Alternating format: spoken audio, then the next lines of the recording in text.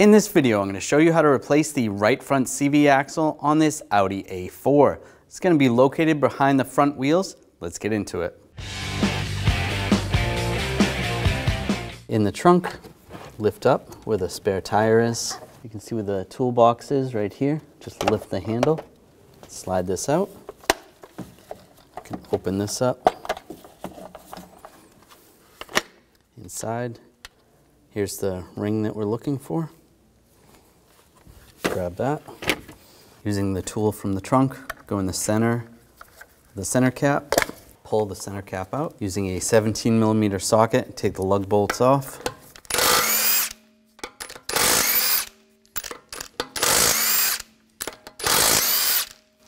And before you take the last one off, I'm just going to hold the wheel so it doesn't fall.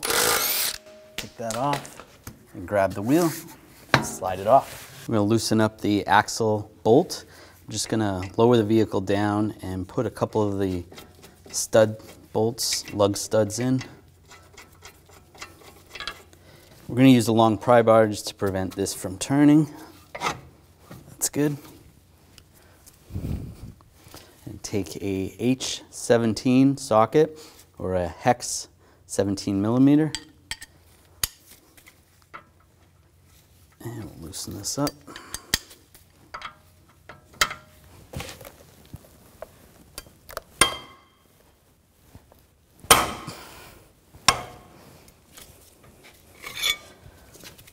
Go, loosen that up.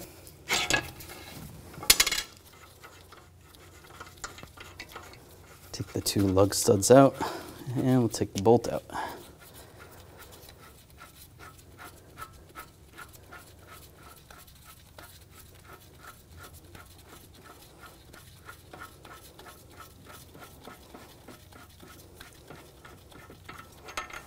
That's the bolt. Now I'm going to take a 6mm hex socket. I'm going to take these bolts out around the shield.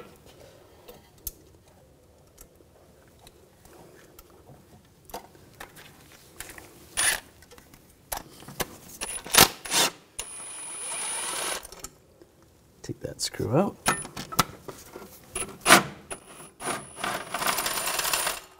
There should be another one right on top. And then one more down here.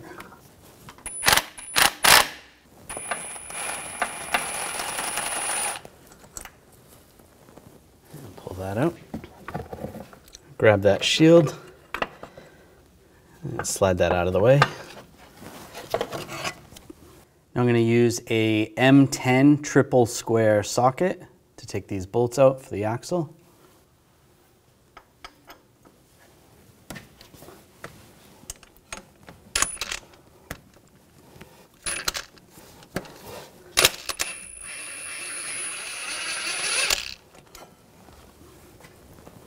Pull that out.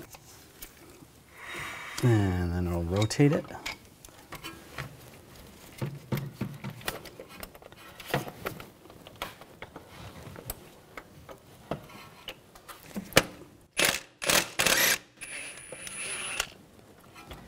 And pull those out.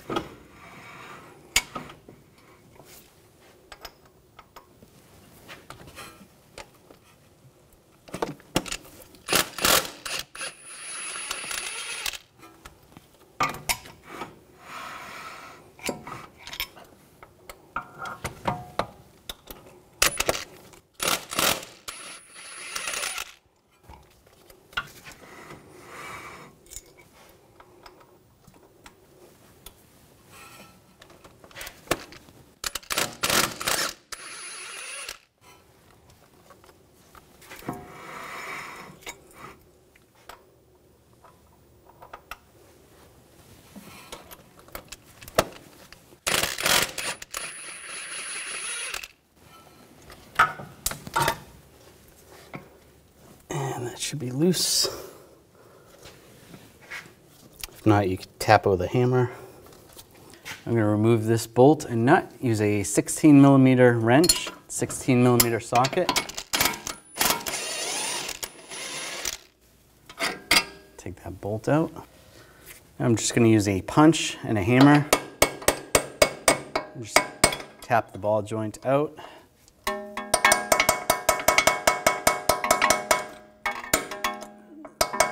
This one's stuck in there a little more. Just using a pry bar, you can pry this out a little bit, but be careful, you don't want to break anything.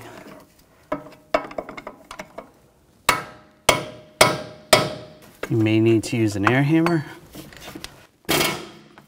Just try to tap it up.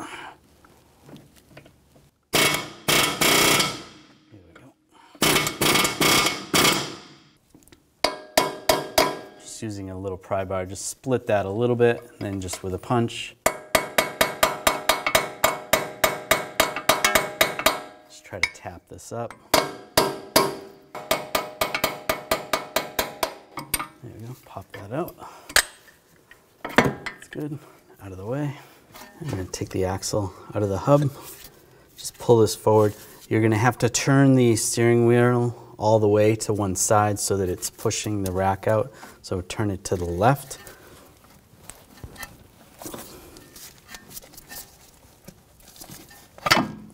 Pop that out. And from underneath, I'm just using a pry bar, just tapping that off just to separate that flange.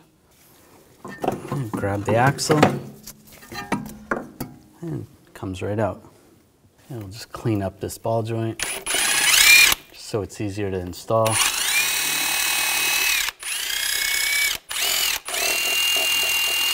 Just using a wire brush.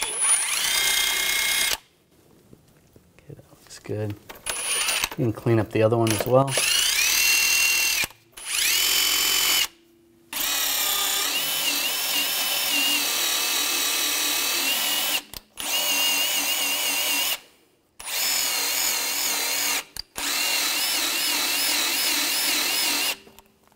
I'm going to take the new axle, and just get it to line up. You can get one of the bolts started.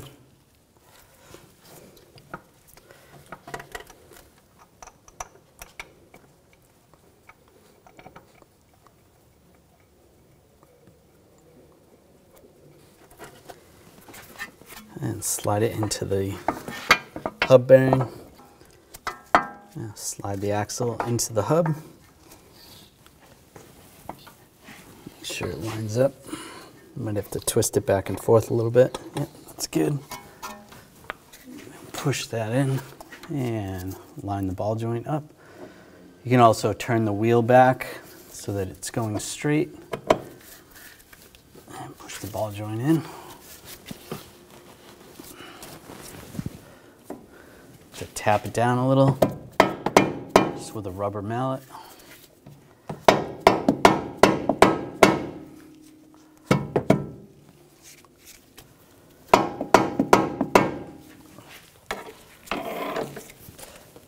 And just pry this down.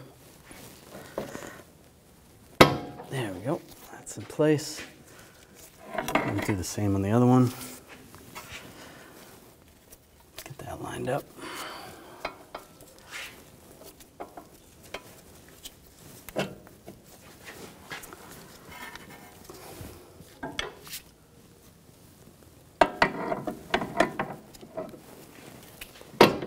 Pry that down. Take the bolt, get it through, get the nut on. All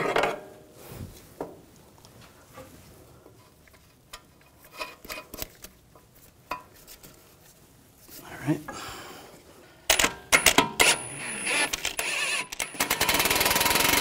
Snug that down. And now we're going to torque this to 30 foot-pounds.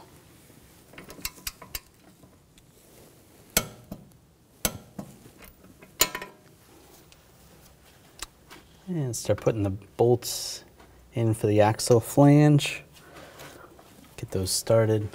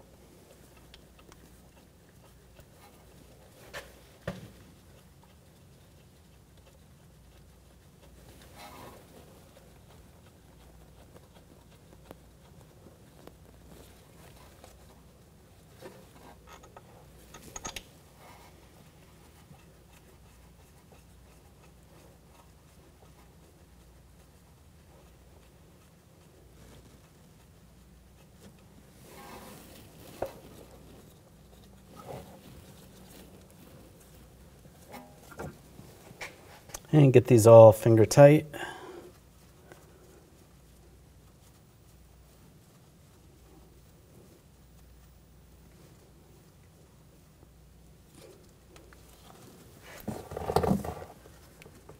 That's good. Now we're just gonna snug this up first. So make sure that's snug. And we're gonna rotate it to the opposite side, 180 degrees. We'll snug this one down.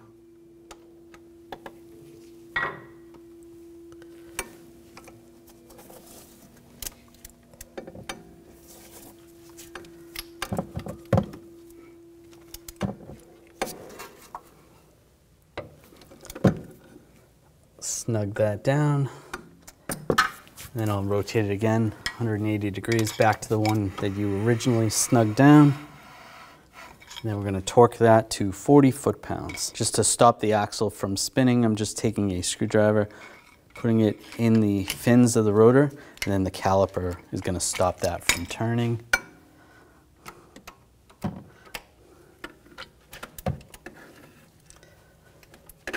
And torque that. 40 foot-pounds. Now we'll rotate it again, 180 degrees. Torque this one down. This is just to make sure it's evenly torqued. And same, put the screwdriver in the rotor.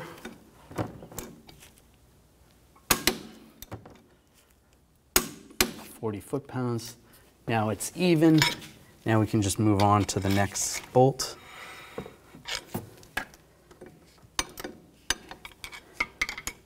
And go around and torque the rest of them.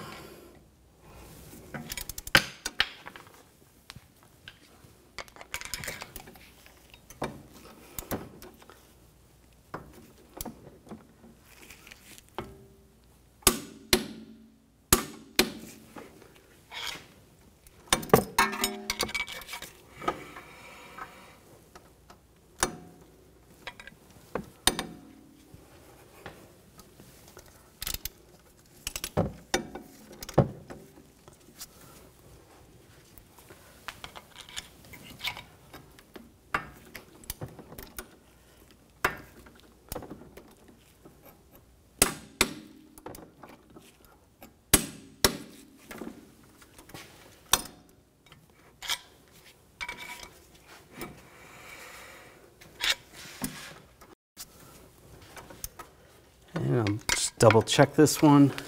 This one's already been torqued, but just, yep, that's good.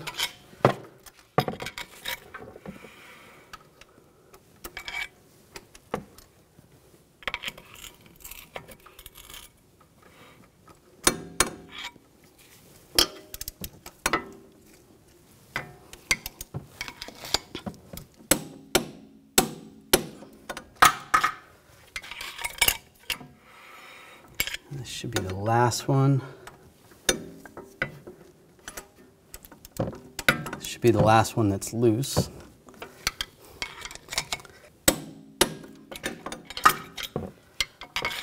And we'll just double check this one. It's already been torqued.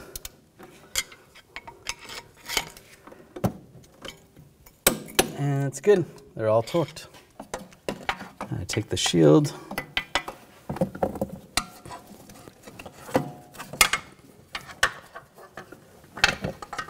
Line that up, get the bolts started.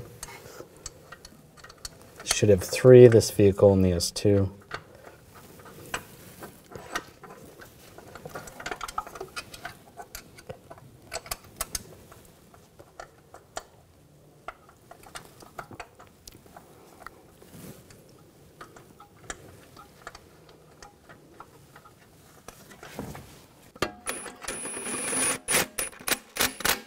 Now snug those down.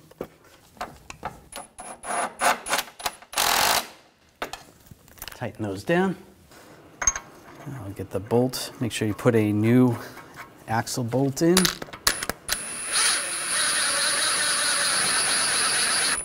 Get that snug. Put a couple of the lug studs back in. Using the pry bar just to prevent that from spinning. Now we're going to torque this nut to, or the bolt, to 147 foot-pounds.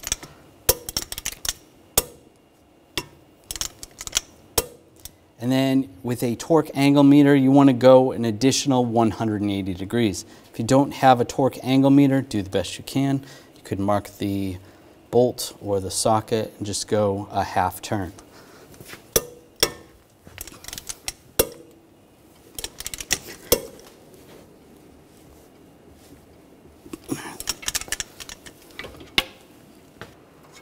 I'll take the lug stud bolts out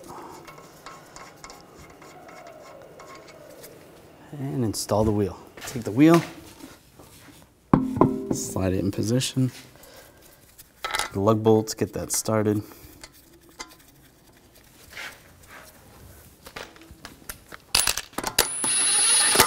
Snug that down, then you can let go of the wheel.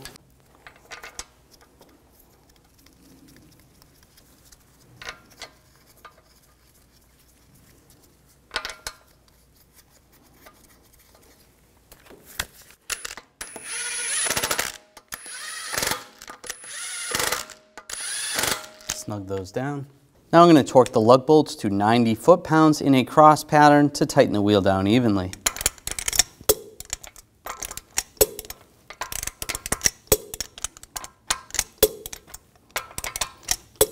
And just go around again, double check.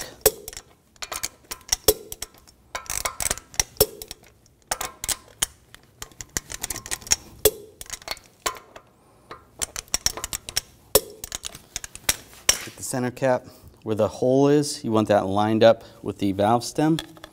Just line that up. Tap it on. Take the little hook, put it back in the tool kit. And close it up. Put it back where it goes, lift the handle, and put the handle down.